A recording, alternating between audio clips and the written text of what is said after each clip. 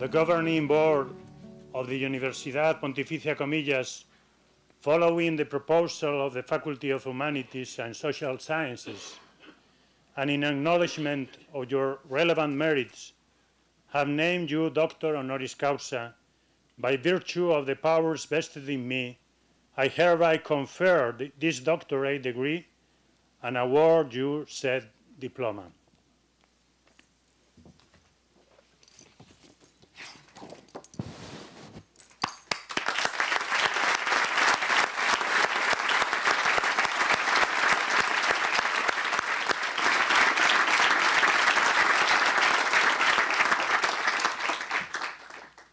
Receive the book of wisdom and of God's law. Persevere, it's a symbol of all that you have to learn and to teach, and as the testimony that as great as your wisdom may be, it has to be always nurtured with the meditation of God's word, the example of the ancient masters, and the conquest of the new, so that they may serve as the basis for your own discoveries, foundation for your teachings, and a stimulus to perpetuate them in your disciples.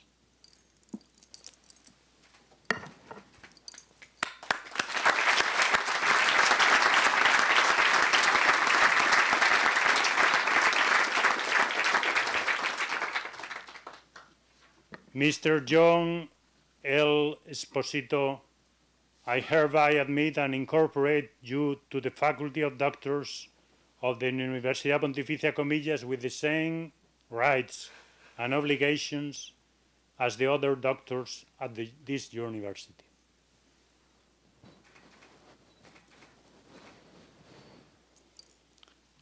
Receive these white gloves as a symbol of the fortitude that your hands must preserve, and also as a sign of the dignity of your high rank.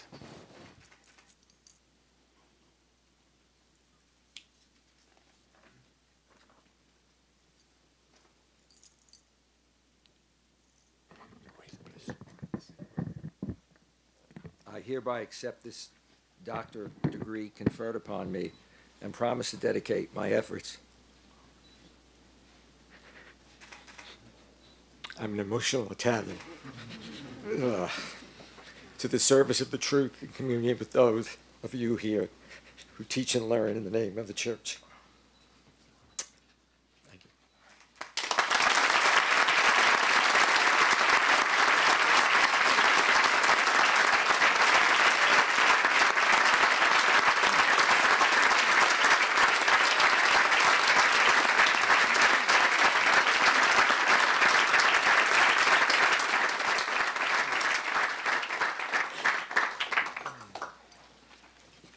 As you have joined this university, receiving the name of the faculty, this fraternal embrace from all those who feel honored and pleased to be your colleagues.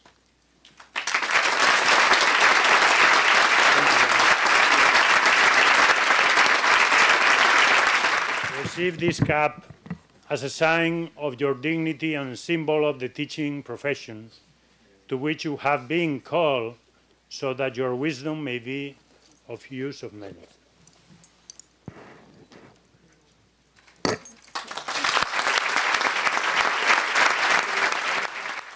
The first thing you will see is that I have a big head, so I may lose the hat. In more ways than one, I have a big head.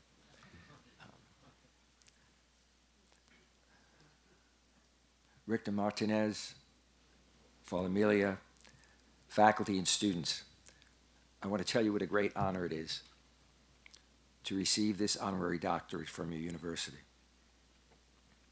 I am one of 3 boys in the family, and I often say to people, and this is confirmed by my family, that I'm the least intelligent. My graduate record exams, I think I've forgotten. All I remember is if you add the 2 scores together, it looked like one good score. My mother was asked once when she saw me on stage, what do you think when you see John? She said, thank God he's got a job.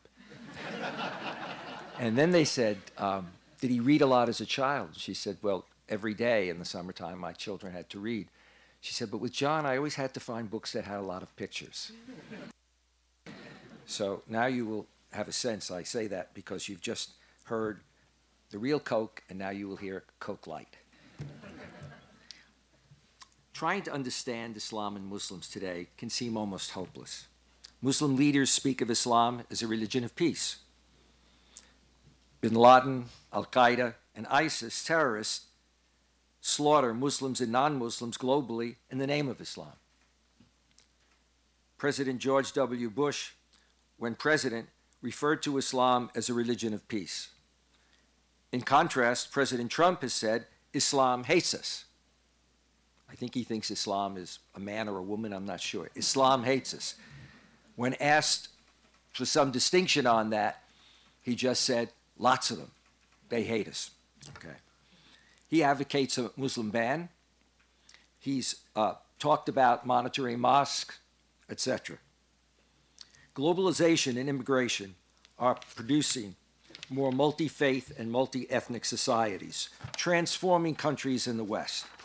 One only needs to think about, at least for me, the contrast coming from America, which really is a country from its very beginning of great diversity, and when I would first come to Europe, Northern Europe and other places where I noticed everybody was white, everybody spoke the same language, roughly speaking. Today, that's changing tremendously. The world was described in my time in the 60s and 70s, certainly the US and Europe, in terms of religion, as being Protestant, Catholic, and then more recently, Jewish. There was a famous book done by a sociologist of religion on that topic. Today, the religious landscape of many countries in the West include Muslims, Hindus, Buddhists, Sikhs. I was raised in cosmopolitan New York. There was no mosque. At my time, there were two mosques maybe in the United States. One was the Mosque of Boston, which wasn't in Boston. It was in Quincy. And the other was in Idaho or Iowa. Still an area that's inconceivable to me, although I visited, and why Muslims all the way back then went to that part of the place to live. Today we have 2.3 billion Christians. Muslims are 1.6 to 1.7 billion. Under the previous pope, the Vatican said that indeed there were now more Muslims than there were Catholics. One of the few things he did that I could agree with. By 2050, Islam is projected to be equal in terms of Christians in the number of its followers. In many countries in the West, Islam and Muslims have emerged as the second or third largest religion. Some accept that as a great sign of diversity, and for others, it's a cause for fear and concern. If you want a sense of a good deal of what I'll talk about, I just suggest that you go to bridge.georgetown.edu, bridge.georgetown.edu. You'll see a lot of the data that will back up some of my comments that we have on that site. Today, the very realities of globalization also include the emergence of the far-right white nationalist political leaders and parties in Europe, and as we saw in the last election, in America. Many of them are anti-immigrant and have anti-Muslim agendas. We've seen the exponential growth of Islamophobia. For all these reasons, from my point of view, interfaith and interreligious understanding is crucial. It's crucial for the next generation. In many ways, I would say it has everything to do about religion. It has nothing to do with religion. It has everything to do for those who are not necessarily religious with just understanding those diverse structures and peoples that are going to more and more be in our societies. One of the great ironies of our time is that despite the global presence of Islam and Muslims as a major religious faith and a global political presence, it took the Iranian Revolution to put Islam on the map. Islam was invisible in terms of policymakers. When I got into the field in the 60s and 70s, the American Academy of Religion, which sees itself as the academy looking at religion, had no coverage of Islam.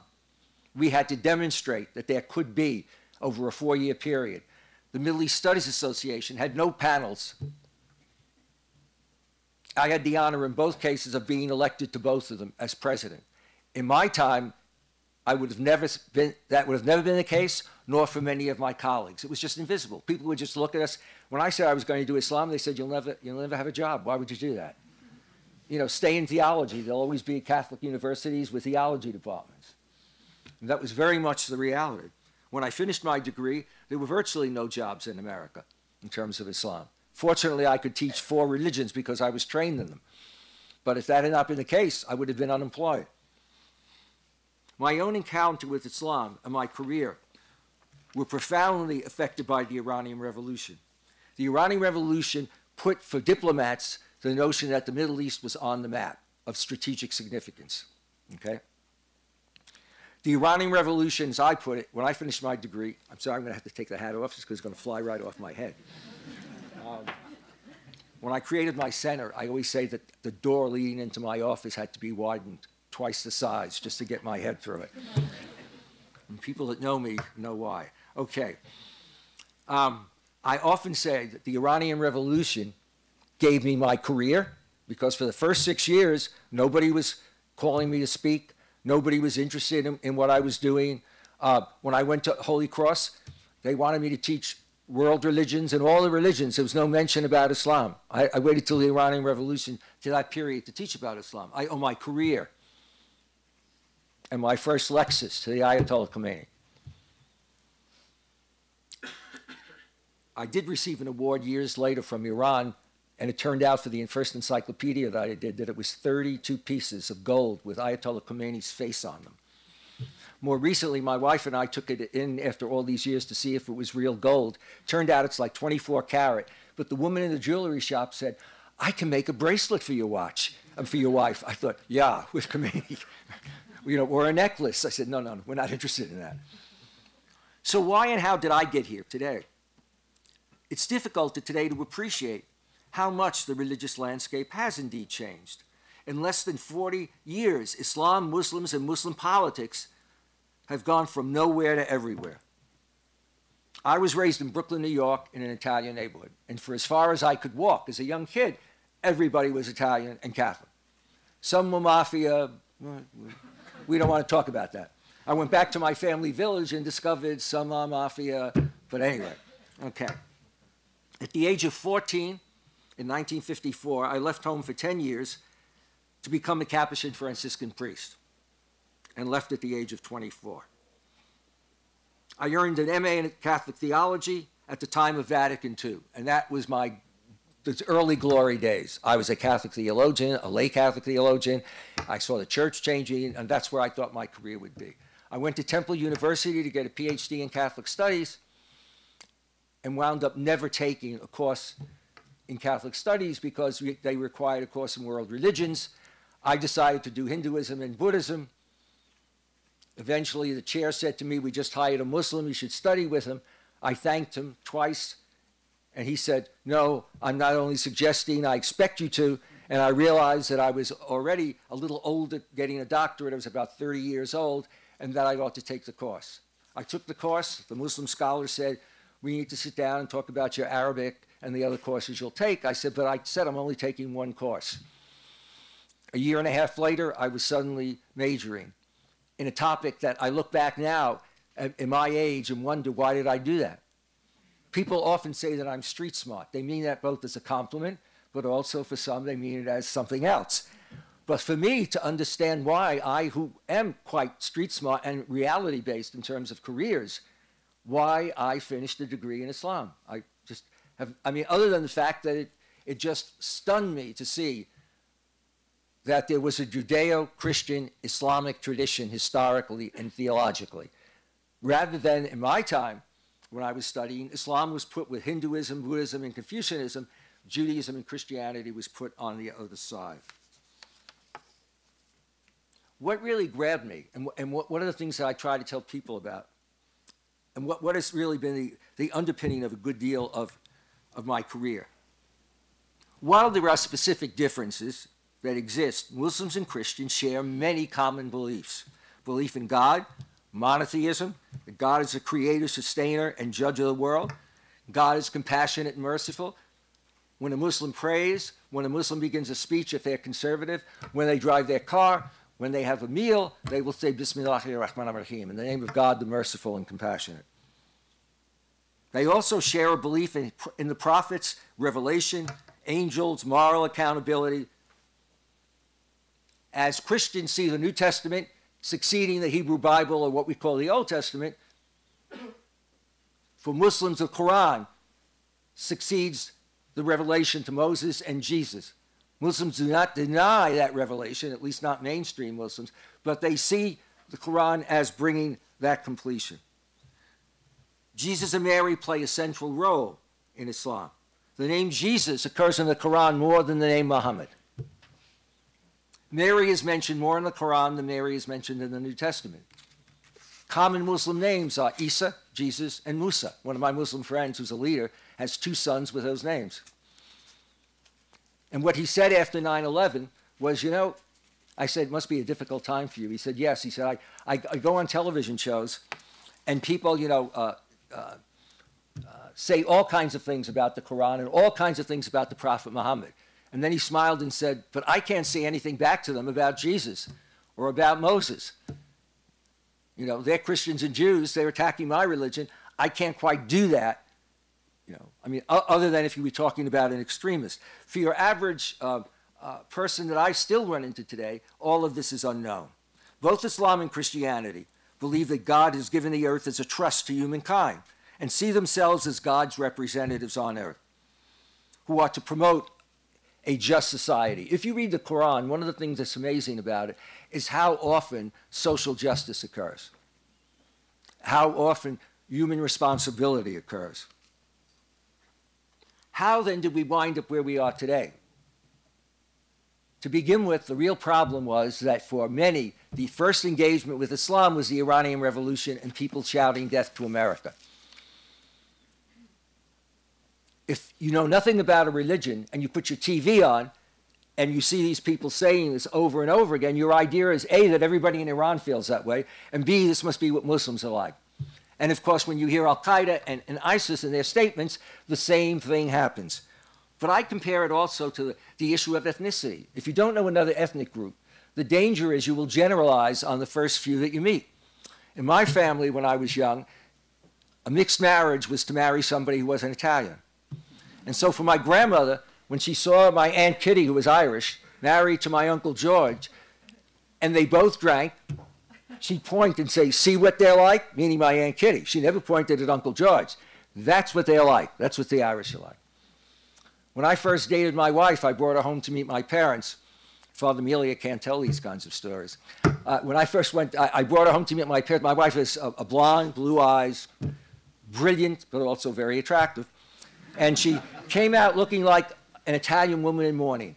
Black, hair pulled back, no makeup. And I said after her, why did you dress this way? She said, well, did you have a good time? She said, yeah, your parents are really warm. I said, well, why? She said, my next door neighbors are Italian. And they scream, you know, they argue a lot and they fight. And so there was that generalization.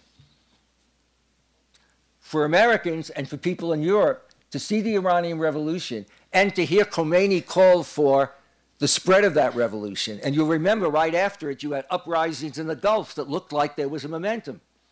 You even had problems in South America in terms of Hezbollah. Fear of the export of what some call the Green Menace put Islam in the Middle East on the front burner for Americans, Europeans, and international politics. It created a market for experts on Islam. You couldn't get enough. I couldn't publish for the first decade. After that, 10 books, 20, 30, 40, just there. Produce a good book, publish it. There's a market for it. And yet when I had my career, the whole idea was to have a degree in theology was nice if you were going to be a priest, but, you know, and certainly you weren't going to move up the ladder in any way. So that primary lens in which Islam and Muslims were seen was that of a threat caused by multiple upheavals, not just the Iranian Revolution, the assassination of Anwar Sadat, Saddam Hussein in the first Gulf War, and his calling it a jihad.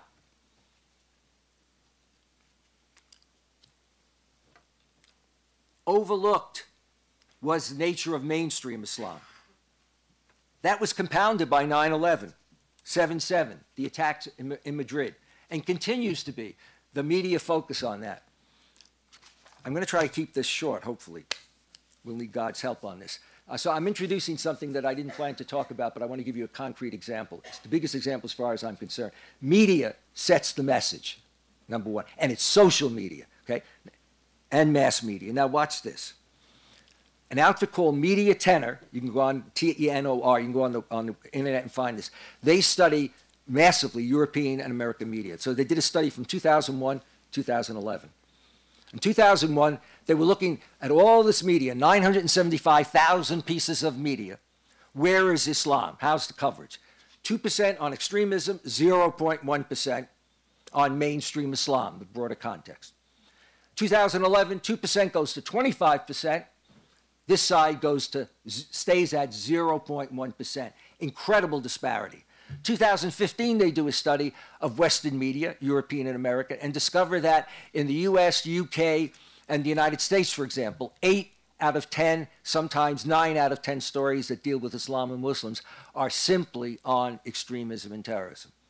And it's not that we shouldn't be concerned and cover that in our media, but we also have to put that within the context of the broader context. Think about the coverage of ISIS. I ask audiences often how many people they think are in ISIS. This power that we really fear. Okay. Most experts will say, generally, never more than 30,000. They're very effective, but we're not talking about the United States military, the Russian military, which is some of the leaders today we'll be seeing a lot on our TV screens. Now, historically, both Christians and Muslims have their bitter memories of conquest and religious intolerance. However, our memories of the past, continued experience of interreligious conflicts globally, the emergence of Islam as the second, third, and largest religion, make it imperative that which was seen as soft, interfaith and interreligious, is taken seriously. Governments take it seriously, even if they want to manipulate. Governments take it seriously. Corporations do. When I was fundraising in the old days, when I first began the center, I know people in corporations that would say, I'd love to fund what you do. There were corporations that, for example, even worked in the Middle East. But we don't deal with religion and religion in international affairs. So what is the challenge in the 21st century? The challenge in the 21st century, as far as I'm concerned, is pluralism. Political pluralism and religious pluralism. They're different, but beneath it, they're similar. That is, both require the acceptance of diversity. And the notion that diversity can mean we have differences, diversity does not necessarily mean that it is a threat, whether it's political pluralism or religious pluralism. Today, Muslims and Christians in the West and globally share common challenges and concerns. Both condemn social and economic injustice. Listen to Pope Francis, for example, excessive material, Pope Francis again, individualism, consumerism at the expense of the public good, violence, and terrorism. These political, moral, and social challenges affect Christians and Muslims, and indeed people of all faith and no faith alike. Recognition of these common concerns and goals offers a basis for cooperation and mutual understanding, for greater unity in the midst of diversity, and contributes to a more pluralistic outlook based upon understanding and respect. Understand what I mean by understanding and respect. To be frank, when I started the Center for Muslim Christian Understanding, the one word I didn't like was understanding, and they said I couldn't change it. I thought that was a soft term.